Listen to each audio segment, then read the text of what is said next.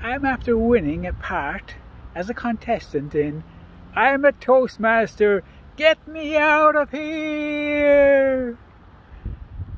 I'm training in 10 degrees water. Murky, dirty water. I'm acclimatizing, if you will. Just in case they send me to Wales. Or worse, Hull. Or Dublin.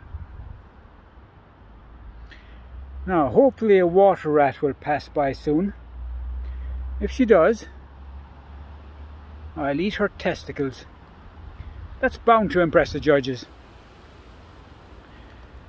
I'll probably have to get my hair cut, my lips done.